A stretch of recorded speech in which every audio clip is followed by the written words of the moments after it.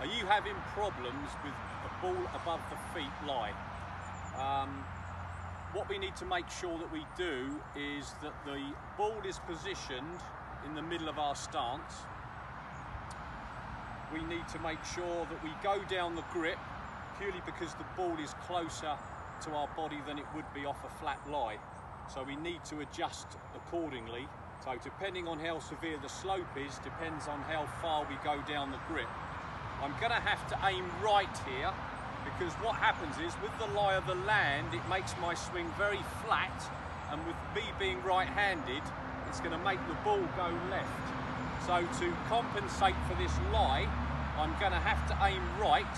So I have the ball in the middle of my stance, I go down my grip, I'm aiming slightly to the right, and then from there I'm just going to put on a nice swing.